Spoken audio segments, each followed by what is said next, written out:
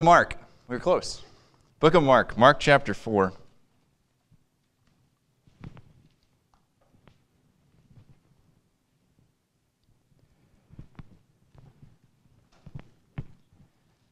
Mark chapter 4. Let's start in verse 35. We'll go ahead and read this account here. And then start with a word of prayer. Mark chapter 4. The title of this is Peace Be Still. Obviously, you know why that is when we read this story here, what Jesus Christ did here on the water. But we'll take it a little further than that, Lord willing, this morning. Mark chapter 4, verse 35. And we'll read through the end of the chapter. It says, "In the same day, when the even was come, he saith unto them, Let us pass over unto the other side. And when they had sent away the multitude, they took him even as he was in the ship, and there were also with him other little ships. And there arose a great storm of wind, and the waves beat into the ship, so that it was now full. And he was in the hinder part of the ship, asleep on a pillow, and they awake him, and say unto him, Master, carest thou not that we perish? And he arose and rebuked the wind, and said unto the sea, Peace, be still. And the wind ceased, and there was a great calm. And he said unto them, Why are ye so fearful? How is it that ye have no faith? And they feared exceedingly, and said unto one to another, What manner of man is this, that even the wind and the sea obey him? Dear Lord, I thank you for the opportunity to preach up here. I don't know how Pastor feels, but sometimes I just 100% don't feel worthy.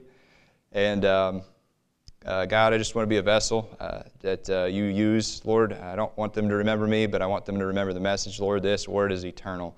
Thank God my soul is, but Lord, I just don't want to say something stupid up here, Lord. I pray that you'd guide my speech, guide my mind, guide my heart, and everybody here as well, Lord. I just pray that you would do the work, your Holy Spirit would speak to us, give us what we need for the day, for the week, for this hour, God. And we're begging you, Lord, we're pleading. You'd answer our prayer. We ask this in Jesus' name, amen. Peace be still. This is the only place that it actually shows up in the different accounts, but if you'll go over to Luke chapter 8, we're going to read the other two places it shows up. Luke chapter 8 and Matthew chapter 8. We'll go ahead and get ahead of that. Luke chapter 8 and Matthew chapter 8. You learn a little different things. The neat thing about these passages of Scripture, they complement each other, and they kind of complete the picture. Because you have different points of view. You have different people on the ship standing in different places. We are all here, but we see things a little differently. We have our own perspective, our own point of view, right? They see the right side of me. They see the left side of me. So if I had a big zit over here, they might write, hey, he's got a big zit. They never saw it because they can't see the side of it. You get what I'm saying? It doesn't contradict, it complements. It tells the whole story, gives the full picture. And I like that. And you'll have Bible correctors come in, and I know Ruckman, man, good night. He's hit on Bible correctors enough. I don't even need to, but they come in and they'll try and say where they contradict and everything. And they say, well, you know, basically, like, why isn't it all just in one book? Like one gospel. Well, how boring is that? I like having the different accounts. I like having the different points of view. I like seeing the different personalities of each one. Personally, Book of John's my favorite. That's me. It's a good one. I think most people probably agree. Man, Matthew writes down some pretty good stuff too. And then Mark's the only one that says, peace be still. All the other ones says that there is, a calm or whatever, but we'll get to that in a second. Luke chapter 8, I want to get this whole picture, and then we'll kind of just compare and contrast, I guess, a little bit here. Luke 8, verse 22 to 26. Now it came to pass on a certain day that he went into a ship with his disciples, and he said unto them, Let us go over unto the other side of the lake. And they launched forth, but as they sailed, he fell asleep. And there came down a storm of wind on the lake, and they were filled with water, and were in jeopardy. And they came to him and awoke him, saying, Master, Master, we perish. Then he arose and rebuked the wind and the raging of the water, and they ceased, and there was a calm. And he said unto them, Where is your faith? And they, being afraid, wondered, saying one to another, What manner of man is this? For he commandeth even the winds and the water, and they obey him. And they arrived at the country of the Gadarenes, which is over against Galilee. That's the reason I sang that song. I think that's so neat, the way that he penned that thing down, was that this guy was on the seashore. He's over there, with the Gadarenes and the maniac of Gadara, right? And he's cutting himself and running around, and he sees this storm, and then he sees the calming of the storm. And then I imagine after the rains and the wind and the clouds and it brightens up, he sees a man standing on the front of that boat like this, and he's like, whoa, and he gets to meet him, and God casts the devils out of that maniac, and what a sweet picture. I love that song. It's a good song. But let's go to Matthew 8, Matthew chapter 8, verse 23 to 27. Getting a little Bible reading today. And when he was entered into a ship, his disciples followed him, and behold, there arose a great tempest in the sea, insomuch that the ship was covered with the waves. But he was asleep. And his disciples came to him and awoke him, saying, Lord, save us, we perish. And he saith unto them, Why are ye fearful, O ye of little faith? Then he arose and rebuked the winds and the sea, and there was a great calm. But the men marveled, saying, What manner of man is this, that even the winds and the sea obey him? Now, I want to go ahead and point out a couple things here. So you have Mark and Luke both say that the boat was full or was filled with water, right? When I personally think, like just logically thinking, if a boat is full of water, that boat is on the bottom of the ocean or the lake or the sea or wherever you're at. If it's literally to the brim, right, it's sunk. You fill a glass full of water and you set it on top of water? No, it's going into the water because the weight of the water is in the boat, right? But then you get over and you kind of see the whole picture when Matthew says it was covered with waves. Covered with waves. I don't know if you've ever seen these deep sea fishing shows, you know, Deadliest Catch and all these things where they go out and these crab fishermen and everything, they're going and catching these crazy. It's like one of the deadliest jobs, I guess, you can do. But there's different types of waves, and I'm not a wave expert, and I didn't look this up, but I've just seen different kinds of waves, and I think you have too. You have like the swells where it's literally just lifting the boat, and you're going with the waves. There's not really water splashing on it, right? You're just kind of like, whoa, getting maybe seasick and thrown up over the edge. That's rough, right? And then you've got the waves that are kind of a little choppier, and they're crashing into the side. Maybe you're getting some spray, right, on the boat, but it's not really covering. And then you see the ones where it's like, we're about to go underwater, you know. You have a wave that's literally covering the ship. Now, if I was writing that down, I might say the boat was full.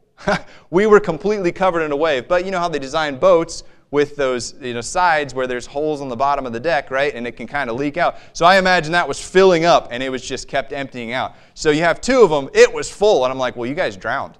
And then you get to Matthew and he says, it was covered with the waves. I think that compliments. That's pretty neat. Mark says, Master, carest thou not that we perish? And then Luke writes down, Master, Master, we perish. You say, well, they didn't say the same thing. Did all of the disciples come up and say the exact same thing in unison? Master, Master. And then he didn't pin that down. No, it might have been different people saying the same thing, roughly. You get what I'm saying? I believe it's inspired. You're not going to change my mind on it. I believe it's preserved by the Word of God. I believe that God preserved this. He told him exactly what to write. One says, Master, carest thou not that we perish, in Mark. And then Luke says, Master, Master, we perish. And then Matthew says, Lord, save us, we perish. Lord, save us, we perish. I don't know. Maybe it was Peter, James, and John. I don't know. Because Peter's saying, Master, carest thou not that we perish? You know, Peter had a little bit of an attitude. And then maybe Mark was, Master, Master, we perish. And then or James, I'm sorry, Master, Master, we perish. And then in Matthew, he writes down what maybe the disciple whom the Lord loved, right? Maybe John said, Lord, save us. There's a lot of power in the word Lord. I don't know. But I think they all didn't say the exact same thing. You get the message though, right? Master, carest thou not that we perish? Master, Master, we perish. And Lord, save us, we perish.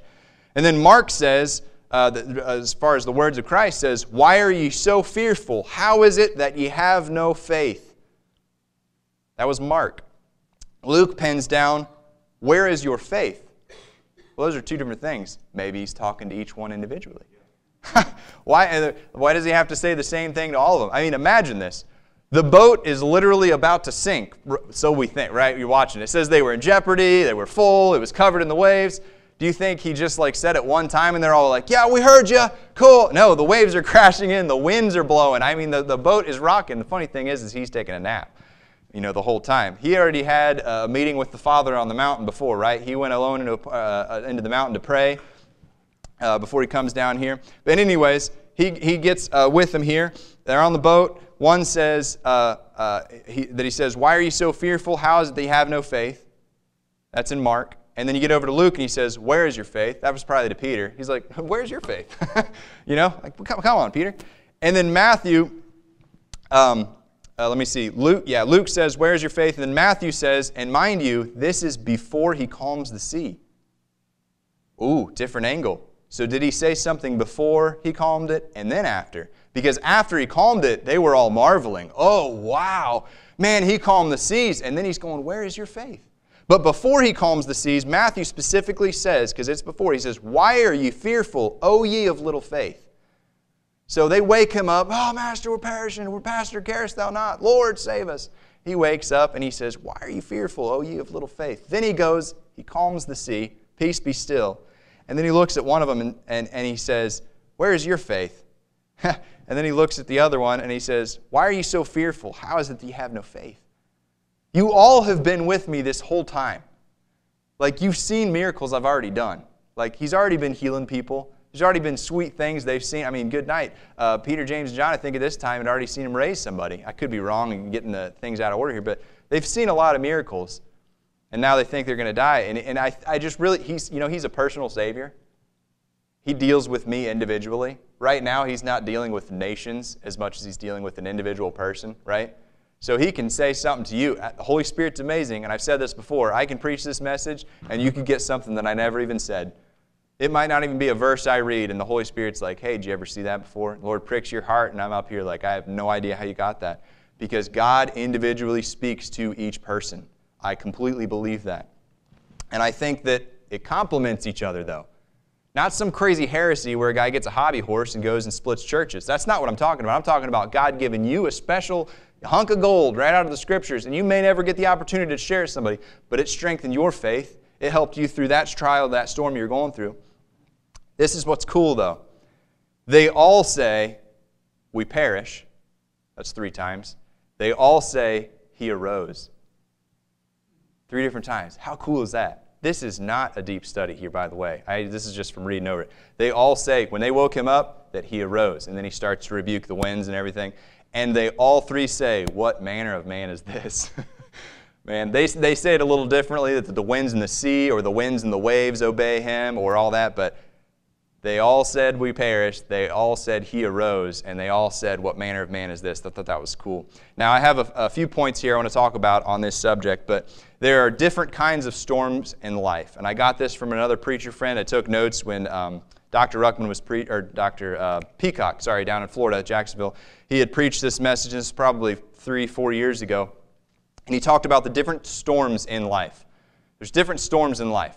And this would be my first point, and this is kind of his whole message just in a short point, but you have perfecting storms. Perfecting storms. And he used the life of Joseph. Joseph, hey, good kid, right? Wanted to serve the Lord, do right and everything, but look at what happened to him. Look at the fires and the trials he had to go through to perfect him, to get him to the point. Was he ready as a child to lead and be second in command in Egypt? No way, man. He had to get cast down. He had to learn what authority was like in Potiphar's house, and then he had to learn about how to deal with getting lied about. And then he's an authority over the jail, right? So he's continually getting perfected, and God is, scraping dross off. He's teaching him things. I mean, look at Moses. Good night. He was gone for 40 years on the backside of the desert. He's like, was he out with the will of God? I mean, I'd look at him and be like, yeah, man, that brother, he got out. He should have never killed that guy. He should have never got out. Well, look how God used him. I mean, good night. So Joseph, you have perfecting storms. Now apply this to your life. I mean, there's perfecting storms. You don't understand maybe the reasoning for it. I think the majority of them are going to fall in these 4 categories. And then you have directing storms. You have that storm rise, Euroclydon, Paul's shipwreck. Did Paul plan on meeting those barbarians on that island that day on Melita? No. But guess what? After that viper jumped on him and he shook it off in the fire, and it says, and they watched him for a while, like, okay, the venom didn't get him yet, but wait. And then boom, now they think he's a god. He gets to witness to these people on a random island in the middle of nowhere. They were like, wait, where are we? I think this is Melita. Yeah, there's a directing storm. That storm literally ripped that thing to shreds. That ship, it said they were coming in pieces. Not a soul perished. Well, they must have been out of the will of God, though. That never would have shipwrecked. Or God wanted them to reach those barbarians. And that was the beginning of a different kind of a journey than what Paul planned on taking there. And he was a prisoner the whole time. How crazy. So you have directing storms. And then you have protecting storms. I think Pastor covered that pretty good a week or 2 ago when he talked about the half has not been told. Protecting storms. Something might happen in your life where you're like, man, I don't understand this trial, this heartache, this whatever. The Lord might be protecting you for something else. I have no idea why in the world 2.5 years ago he totaled your Jeep, Tyler, with my sister in the car, my 2 nephews in the back. Thank God that they're okay. I don't think there's lasting harm or damage. They're not vegetables sipping out of a straw. And if that had happened, I still don't know the answer. But was there something worse down the road waiting for them? I know we always talk about traffic. There's more traffic deaths than there is about anything in this country every year. We're all worried about planes and everything else. But hey, man, you're in the car a lot every day. So you never know what a protecting storm, those times where you have a flat tire, or those times where you're sick and you didn't make it to church that night. And you're like, oh man, I really wanted to be there. Maybe the Lord didn't want you to be there that night. Did I say that? Oh, we should always be at church, right? Even if you're sick, if you're throwing up, sit in the back with a bag, No, maybe the Lord is protecting you from something. Maybe He's keeping you out. Maybe He's like, you need to stop. You're doing too much. I do that sometimes. I get home and guess what? I'm in project mode. I need to spend some time with my family. And sometimes the Lord's like, gets me sick. You wonder why I was sick twice a month, in January? Maybe that was why. He's like, hey, sit down. But there's protecting storms. So you have perfecting, where God is preparing you for something. You have directing storms, where He's like, whoa, hey, roadblock, I want you to go this way. He's directing you. He's going to do everything He can to shut you down from going this direction. And then you have protecting storms. I think Pastor's message covered that more than I ever could today. And then you have correcting storms. Jonah. Jonah 1, verse 11 and 12. Then said they unto him, what should we do unto thee, that the sea may be calm unto us? For the sea wrought and was tempestuous. And he said unto them, take me up and cast me forth into the sea, so that shall the sea be calm unto you. For I know that for my sake this great tempest is upon you. Correcting storms. Now, as a Christian brother or sister in Christ, we're very good at pointing at everybody else's storms and saying, that's a correcting storm right there. I know why that's at. It's because of the sin in his life and his heart. It's so easy to do as a Christian because obviously you're not as bad of a sinner as them, right? Correcting storms. But maybe it's a perfecting. Maybe it's a protecting. Maybe it's a directing. So that's my first point is there's different kinds of storms in life. But guess what? We're all going through them, right? We all get to go through different individual storms. Number 2, He controls the storm. We took 2 years, 2.5 years. Job, good night. How did it start? God said, go ahead. Go ahead, devil. Go get him. Don't touch his flesh. Go attack his flesh. Don't take his life. God literally controls the storm. And you're praying for a tornado to take your house out so you can get a new build. Amen. He controls the storm. These are some sweet passages. Go over to Psalms 107. I'm going to read this one verse in Psalm 89. The Bible says in Psalm 89:9, Thou rulest the raging of the sea, when the waves thereof arise, Thou stillest them. So you have to realize God's not only in the whirlwind, He can control that, right? But He also can calm it if He wants. So you might be at a peaceful time in your life. Thank God for the calm in the storm. But you might also be going through the worst part. They say, I think it's the backside of the hurricane's the worst, when the winds are coming back, because everything that it pushed one direction, man, it's ripping it out of the ground and just totally. Sometimes the wind speed's even worse on that whiplash effect. I mean, wow, that's a bad part of the storm. But to realize that He controls it, your Father controls the storm. No matter what happens, you're trusting Him. That's kind of hard to do sometimes. But Psalm 107 is a sweet nugget in the rough, I thought, reading here. Psalm 107, verse 21, it says, Oh, that men would praise the Lord for His goodness and for His wonderful works to the children of men. And let them sacrifice the sacrifices of thanksgiving and declare His works with rejoicing. They that go down to the sea in ships, that do business in great waters, these see the works of the Lord, and His wonders in the deep. For He commandeth and raiseth the stormy wind, which lifteth up the waves thereof. They mount up to heaven, right? You're on the top of the wave. They go down again to the depths. Their soul is melted because of trouble. They reel to and fro and stagger like a drunken man. Right? On a ship, that's exactly what happens. You got guys that'll fall overboard off a ship, right? They stagger like a drunken man. I'm seeing the picture. It says, and they are at their wits' end. Then they cry unto the Lord in their trouble, and He bringeth them out of their distresses. He maketh the storm a calm, so that the waves thereof are still. Then are they glad because they be quiet. So He bringeth them unto their desired haven, the haven of rest, right? Oh, that men would praise the Lord for His goodness and for His wonderful works to the children of men.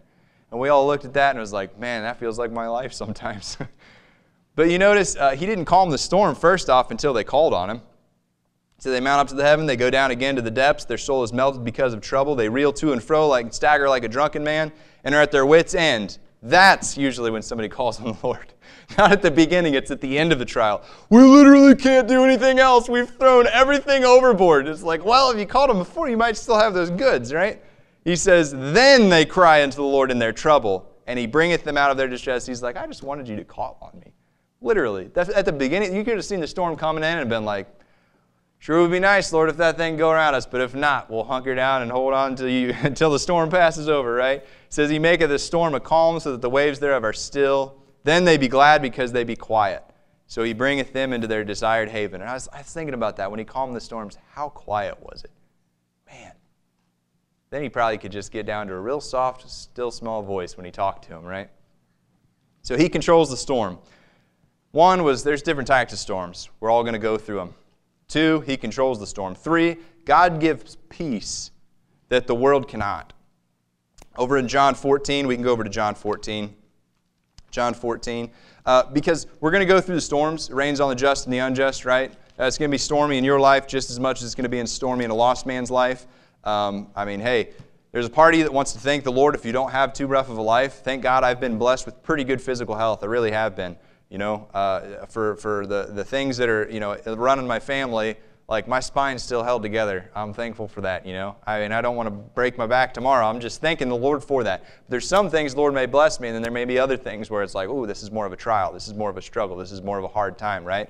So everybody goes through kind of their own unique different things, but you're trusting the Lord through all those things. And what I want to say on this point was God gives the peace that the world cannot. You're going to get something from Him that money can't buy. You cannot get in this world. And every drug and substance and sin or whatever you turn to that gives you a salve for a short time, that pleasure for a season, it doesn't last, and you don't have the peace.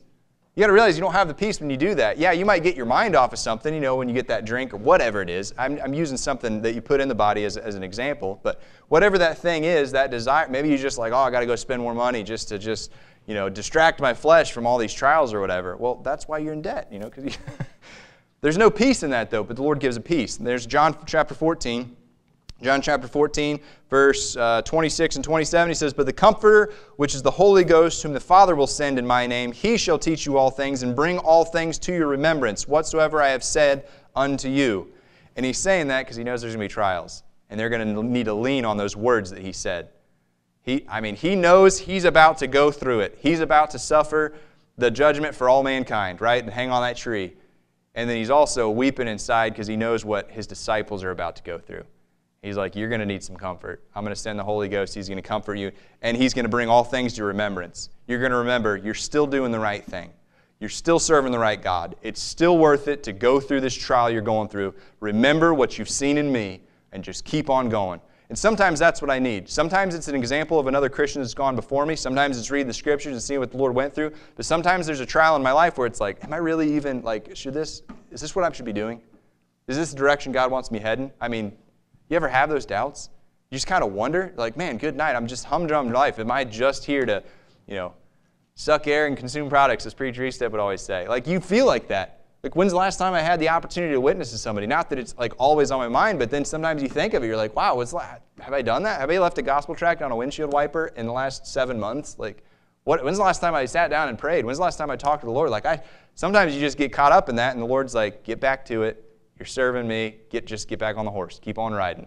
Safeties of the Lord, right? He says, He'll bring all things to your remembrance. The Holy Spirit is there just to remind you, hey, you're doing right. And then when you're witnessing to somebody, hey, by the way, you did read this verse, and this is where it's found. And you're like, I did not know I knew that passage. That's so cool. Whatsoever things I have said unto you. Verse 27, Peace I leave with you. My peace I give unto you, not as the world giveth, give I unto you. Let not your heart be troubled, neither let it be afraid. God gives a peace the world cannot. Let's go over to chapter 16. John 16, verse 32. John chapter 16, verse 32, it says, Behold, the hour cometh, yea, is now come, that ye shall be scattered, every man to his own, and shall leave me alone, and yet I am not alone, because the Father is with me. And we can all say that. You say, every brother in Christ ever that I've had, he stabbed me in the back. You're not alone. These things I have spoken unto you, that in me ye might have peace. In the world ye shall have tribulation. And all God's people said, Amen. But be of good cheer, I have overcome the world. Signed, sealed, waiting to be delivered, man, to a lake of fire. The Lord's overcome that, man. He's already overcome it. But sometimes you feel alone. Guess what? He controls the storm, man. He controls it. He can give a peace the world cannot. Romans chapter 3. Let's go over to Romans 3. Actually, I have a few verses here I want to read too. I know we're doing a lot of Bible reading. I know there's some preachers, they can get up, read one verse of Scripture, and preach a beautiful message that I get a blessing out of. I mean, the whole thing, they've got life experience and stories, and I'm like, wow, that's great, and it speaks to your heart and everything, and hey, he even threw a verse in, and I'm not saying that's a bad way to preach. I like to just read a lot of Scripture. I was like, if I say something stupid, at least maybe enough Scripture that I read kind of covered it up, you know? Because the Lord gave this to us. Yeah, He gave us preachers, but He gave us a book here too, right? Where's our faith come from? It comes from the book. Romans 3, verse 10. So I'm not condemning a preacher that does that. Maybe eventually I'll become that. I don't know. But I just want to read as much Scripture as I can right now. Romans 3, verse 10. It says, as it is written, there is none righteous, no, not one. We're talking about the world can't give you the peace God can. It says, there is none that understandeth, neither is there... there is none that understandeth, there is none that seeketh after God. They are all gone out of the way, they are together become unprofitable. There is none that doeth good, no, not one. Their throat is an open sepulchre, with their tongues they have used deceit, the poison of asps is under their lips, whose mouth is full of cursing and bitterness. Their feet are swift to shed blood, destruction and misery are in their ways. And we all were like, yeah, I think I'm going to turn the news off. This is all true. And the way of peace have they not known. There is no fear of God before their eyes. That is, wow, Pastor, you picked a pretty good book to study through right now. It's so accurate. It says, the way of peace have they not known. How are you going to get peace from the world? I don't even know what you're talking about, man. I don't even know what you're talking about. Peace because of salvation through faith. Romans 5:1. Therefore, being justified by faith, we have peace with God through our Lord Jesus Christ. Romans 10:15-17. And how shall they preach except they be sent? As it is written, how beautiful are the feet of them that preach the gospel of peace. Right? And bring glad tidings of good things, but they have not all obeyed the gospel. For Isaiah saith, Lord, who hath believed our report? So then faith cometh by hearing, and hearing by the word of God. This is my faith. This is what my whole salvation, this is what my existence is based on. I am literally here to bring Him pleasure. What brings Him pleasure? The salvation of my soul and the service of my conduct, right? I mean, for me to serve Him, that brings Him pleasure. So this is my faith. And you know what He gave me out of the deal? He gave me peace. Now, I sing that song about the maniac of Gadara and him talking about the man who calmed the storm that was raging in me. And then I look at those 4 types of storms: perfecting, directing, protecting, and correcting. And I thought, you know what? All 4 were going on before you got saved. All 4. He was trying to perfect you. You weren't perfect without Christ. He was trying to direct you to His Son. There's peace, right? He says, in the world you're going to have tribulation. But in me you're going to have peace. They don't even know what they're talking about. It says, destruction and misery are in their ways, and the way of peace have they not known. Was that not us? You had the perfecting, directing, and then protecting. He's trying to save your soul from hell, and then correcting. He's like, man, get on the right line. So I think all of those are in play before you get saved. Whether you're a child or what, it's still your soul. It's a battle of your soul. And then after that, it's going to be a battle of your spirit, a battle of your body, right? I mean, you're constantly just warring against the spiritual wickedness in high places. And guess what it affects? The old pawn, man. I feel like a pawn in the chess game almost sometimes. You know, it's this flesh. It says we wrestle not against flesh and blood. I'm like, but that's what I look at in the mirror every day. But it's the stuff that's behind the scenes. It's affecting this flesh. It's tempting this flesh. Aren't there devils all around us all the time? Aren't there evil spirits? Aren't there fallen angels? Aren't we living in a world of darkness? Isn't the God of this world, little g? Isn't He here to blind the minds of them which believe not? Aren't we talking, didn't I just read in Romans 3, all these things, their feet are swift to shed blood? You know what's happening right now? They're swift to shed blood, man. I mean, destruction and misery are in their ways, whose mouth is full of cursings and bitterness. You know what I get to hear every single day? Stuff that I'll never say in this church. Every day at my job. At UPS, not at Carbide, that's a Christian-run company, thank God. But at UPS, man, you get to hear it every day. It's not good. God made peace and is the one who can give it. I wrote down Jesus Christ is the peacemaker. You know, you call a gun a peacemaker, the equalizer? That's Jesus Christ. I think that's pretty cool. He's the peacemaker. 1 Corinthians 14:33, for God is not the author of confusion, but of peace, as in all churches of the saints. I love that verse. You get to something, you're like, man, this is confusing. Maybe you shouldn't go that way.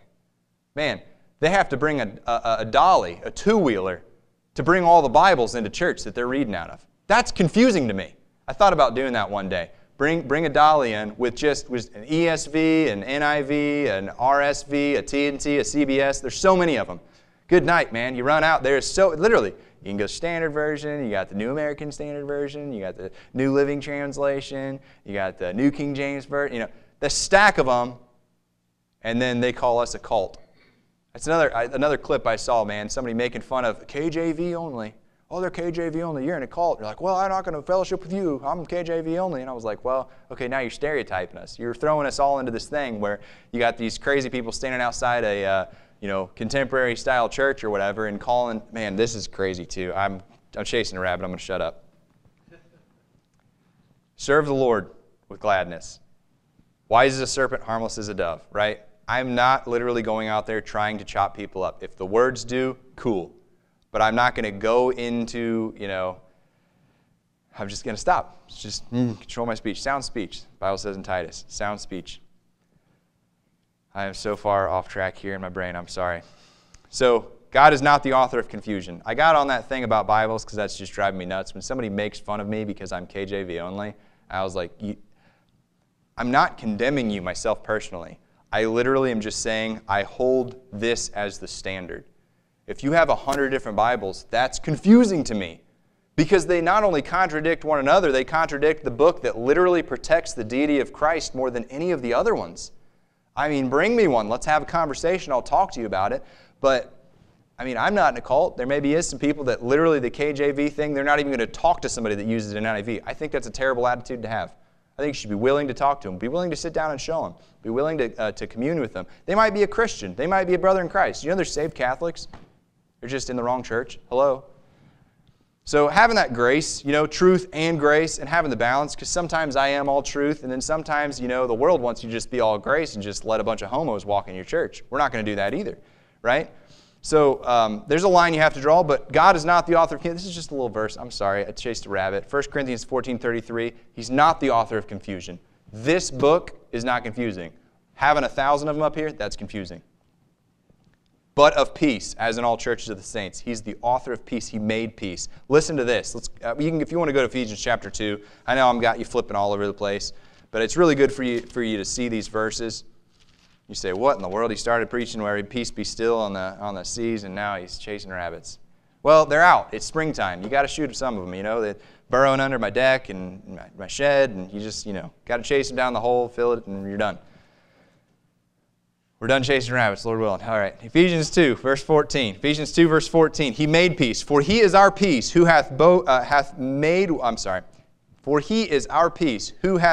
both one and hath broken down the middle wall of partition between us, having abolished in His flesh the enmity, even the law of commandments contained in the ordinances, for to make in Himself of twain one new man, so making peace. He literally made peace between us and the Father, if we accept Him. And that He might reconcile both unto God in one body by the cross, having slain the enmity thereby, and came and preached peace to you which were afar off, and to them which were nigh. For through Him we both have access by one Spirit unto the Father. There is literally peace between you and God. And guess what was before that? Nothing but the wrath of God abided on you. And guess what? Now I'm not even appointed unto wrath, because the peace of God is there. That's because of Jesus Christ. He is our peace in verse 14.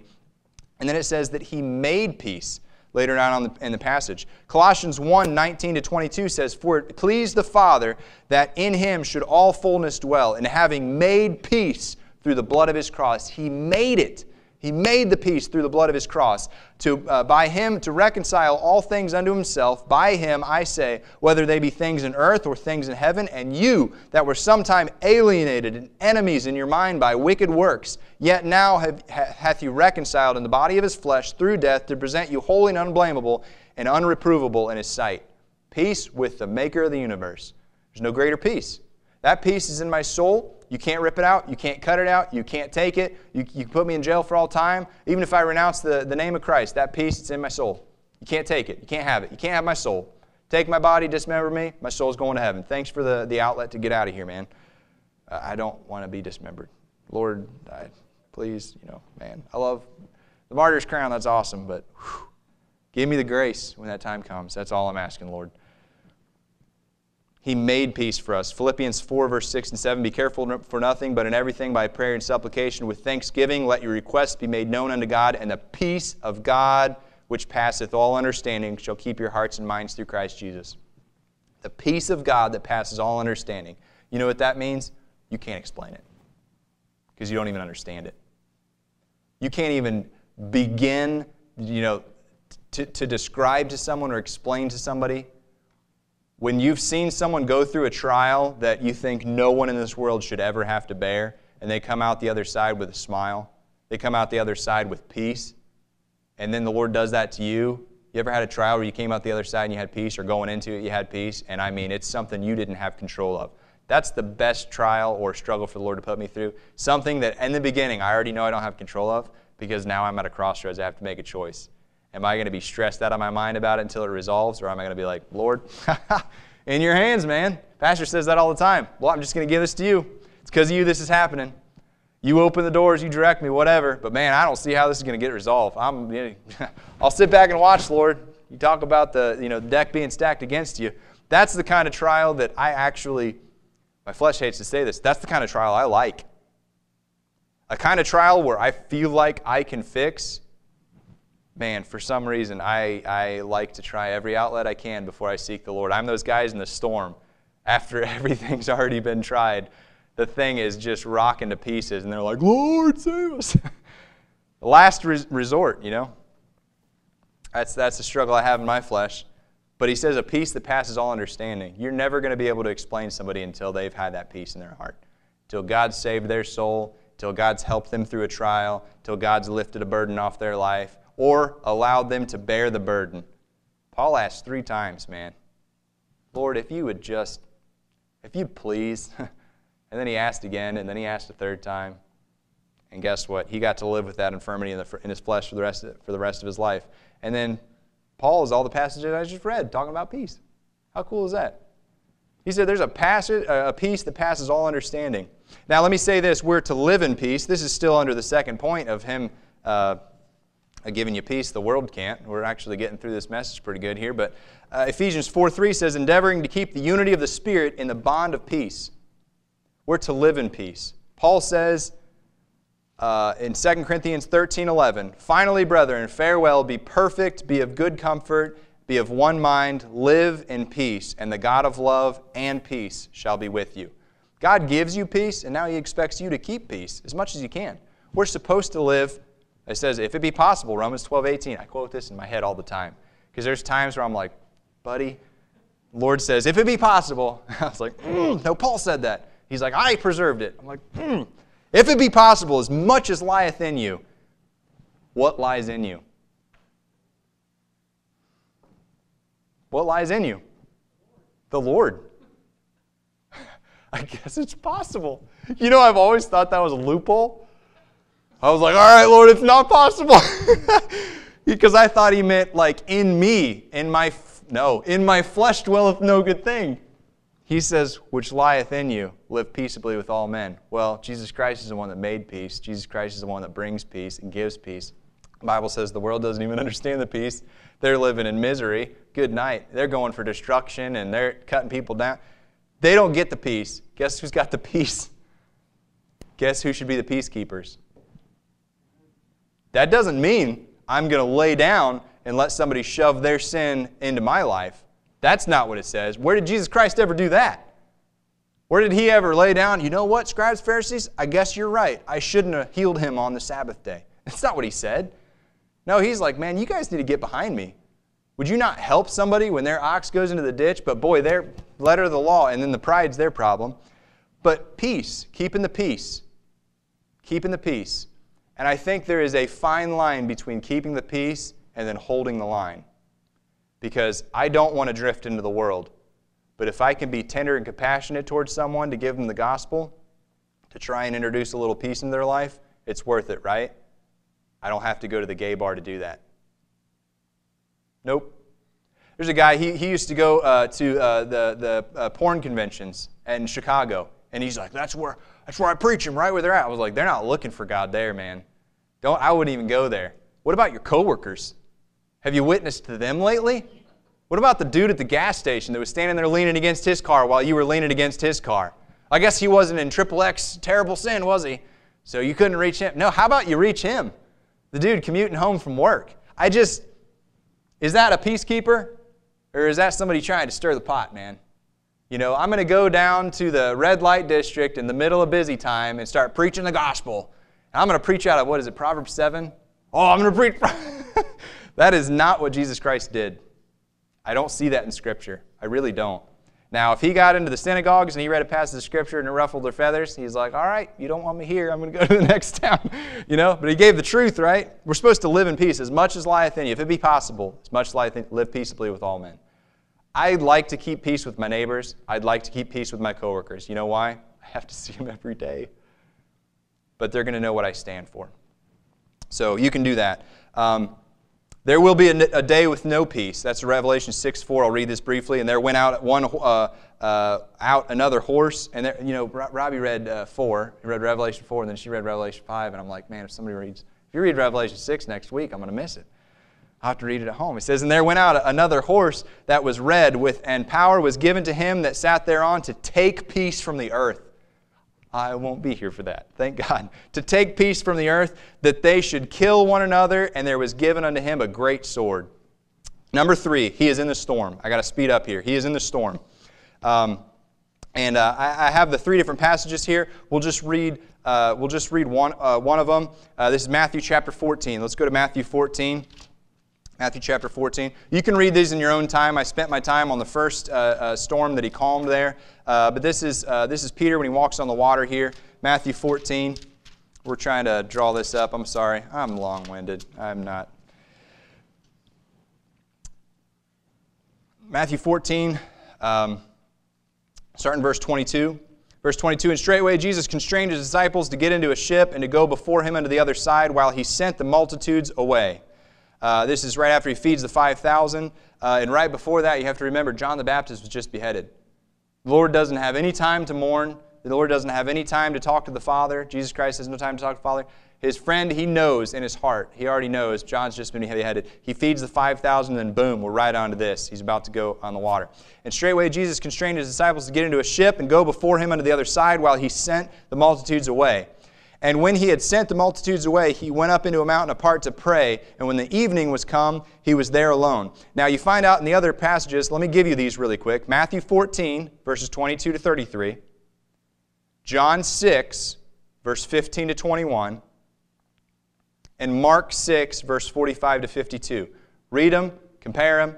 It's neat. You'll get the whole picture. You find out in another one of the passages, they're forcing him to be king. It literally says they were going to force him to be king. He's like, I got to get out of here. You guys get on the boat, go to the other side, and he starts sending the multitudes away. So he's alone. He's still there, right? But the ship was now in the midst of the sea, tossed with the waves, for the wind was contrary. And in the 4th watch of the night, Jesus went unto them, walking on the sea. And when the disciples saw him walking on the sea, they were troubled, saying, It is a spirit, and they cried out for fear. But straightway Jesus spake unto them, saying, Be of good cheer, it is I, be not afraid. And Peter answered him and said, Lord, if it be thou, bid me to come unto thee on the water. And he said, Come. And when Peter was come down out of the ship, he walked on the water to go see Jesus. But when he saw the wind boisterous, he was afraid, and beginning to sink, he cried, saying, Lord, save me. And immediately Jesus stretched forth his hand and caught him, and said unto him, O thou of little faith, wherefore didst thou doubt? And when they were come into the ship, the wind ceased. Then they that were in the ship came and worshipped him, saying, Of a truth thou art the Son of God. And when they were gone over, they came unto the land of Gennesaret. So you have God, He's alone, first off, and he comes into the sea. And the Bible says in another passage, let me see, it's in John. It says they were 25 and 20 and 30 furlongs, basically 25 to 30 furlongs out. He said 8 furlongs is a mile. They're about maybe 3.5 miles out to sea already. And it says, and Jesus sees them on the land. He is on the land, and you have to read these other passages. I don't have the time. He is on the land, and it says they're 25 to 30 furlongs out. They are 3.5, roughly, 3.25 to like 4 miles out. And it says he saw them. Dude, I wish I had that vision. That's cool. That's not even part of the message. I just think that's cool that he saw them. He's standing on the ground. He's like, yep, they're toiling. Now, it says when they got into the boat, they all say evening was come or the even had come. Starting to get dark, right? So it's at least getting into the first watch of the night from 6 to 9, right? From 6 p.m. to 9 p.m. It's the first watch of the night. And then it says, now it was dark. So now it's getting dark. They've been rowing for a while. They're getting a couple miles out. And then you read in Matthew and Mark, it was the fourth watch of the night. Now we're between 3 a.m., 6 a.m. It's getting closer to dawn. It's the darkest part of the night. The storm's raging at its highest point. They're 3.5 miles out, and Jesus sees them from land. And then the whole time, I want to tell you this really quick. In Matthew, the whole time Peter comes out, when he gets out of the boat, the whole time he's on the water, the storm's raging. God doesn't calm the storm when he reaches him. And I think the cool thing is it says that he gets out of the boat and he's coming to meet Jesus. And then he falls, and then it says immediately the Lord reached out. And I'm like, did he just like shoot across that water? Or was he actually within arm's length? It said he was going to meet. It didn't say he went and met Jesus. It said he was going to meet him. He was on his way. And then he starts looking around at the storm, and he's like, Lord, save me. He starts sinking, and it says immediately the Lord stretched out. So I think maybe he was a little fast there. I think maybe he walked a little fast. Also, they weren't 25 yards off the water. The Lord's been walking on the water for 3.5 miles. Hello. That's crazy. Fourth watch of the night. They've been rowing for hours and hours and hours, and he's prayed, and then now he's walking on the water. This is so cool. As soon as they board the ship, the wind ceases. John says, in the book of John, you read this account, in John chapter 6, 15 to 21, it says they were immediately at the land. They were immediately on shore. I'm glad God gave us different accounts, because I'm starting to put the thing together. Well, the wind not only ceases, but they're instantly on land. Jesus is going to step into this storm down here in your life, probably about the fourth watch of the night. And you know what he said to Peter? Come. Oh, there's going to be a time, man, the storm's getting more violent, isn't it? And it's getting darker in this world. And I don't know what trial you're going through or what heartache, and this might just be one of the storms of life. And the Lord may say, peace be still. He may calm the waters and the waves. He may rebuke the winds. He may calm it in your life, and you might keep sailing with the Lord. Hey, He's on boat with you, right? But this might be one of the last storms. This might be one of the last storms where it is the fourth watch of the night. You have been rowing through the Christian life, and you're like, Lord, we don't even see you. This is rough. And then He's going to look, and He's like, come. And man, as soon as they got back to the boat, peace was on the water. They were on the land. They'd completed their journey. And I'm like, I'm ready to go home. There's some sweet pictures and types you can see in the Scripture. But I guess what I want to get across to you is that He's in the storm. He's in the storm. He controls the storm. He gives you a peace that's outside of this world. And no matter what trial, tribulation, storm you're going through, it could be a correcting storm. Pay attention. Wake up. Scoot a little closer to the Lord if it's a correcting storm. It could be perfecting. You're like, I don't understand why this is going on. I'm doing what the Lord wants me to do. I mean, I'm reading and praying. I'm witnessing. Whatever it is. Maybe there's a ministry you have. Maybe it's just daily devotions. Maybe it's just a conversation with the Lord every day, and you've got peace in your heart about that. Do what God has you to do. But when the storm comes, man, draw nigh to God. He'll draw nigh to you. He'll give you that peace. I think that's a really cool picture, a type that He gave us there with Peter, though. He says, come. And you know what? The storm didn't cease right away. They had to get back on the boat. So the whole rest of the way, Peter didn't sink because he was looking at Jesus. It doesn't say that he was wrapped up on or anything, but man, he couldn't take his eyes off of him. Storms in life, but Jesus Christ can bring a peace. So let's all stand and have a word of prayer. Don't you love a long-winded preacher? Lord, thank you for this morning. Thank you so much. What a just blessing it is to preach at this church, Lord. I love these folks, and I pray that this was a help, a blessing, a refresher.